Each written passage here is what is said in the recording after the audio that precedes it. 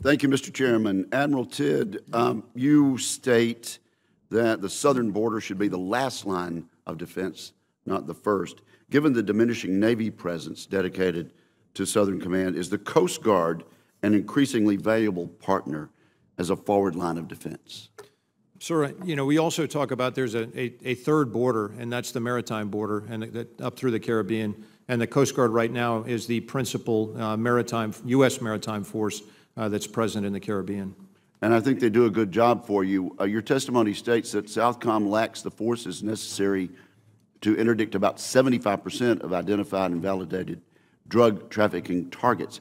A successful interdiction requires two things: an end-game asset, a boat or a helicopter to stop the trafficker, and law enforcement authority to make the arrest. Does the Coast Guard's new national security cutter have these two attributes? Senator, they do. The national security cutters are a superb platform, very capable, and frankly, their presence. They also have the seakeeping abilities to operate in the Eastern Pacific, further offshore, where the vast majority of the trafficking is occurring today, and so they're very valuable platforms. The newest national security cutter recently seized 16 tons of cocaine worth $400 million. In fact, the Coast Guard has reportedly seized about 100 metric tons of cocaine, about $3 billion worth since its first operational deployment. Do these national security cutters arguably pay for themselves in this regard? Senator, I would never turn down an additional national security cutter operating in the Southcom region. One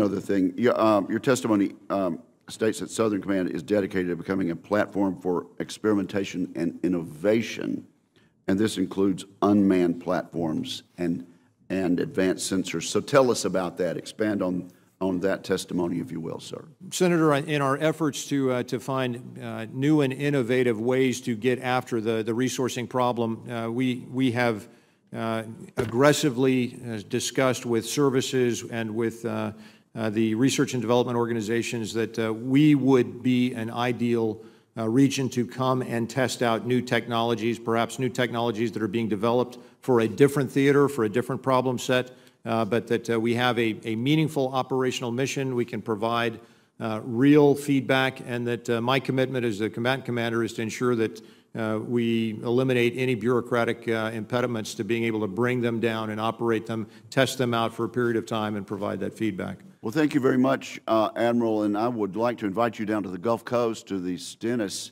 Space Center to see the cutting-edge research being done at the Naval Research Lab, and with regard to unmanned underwater vehicles, and also the Navy Meteorological and Oceanographic Command operating a large fleet of UUVs.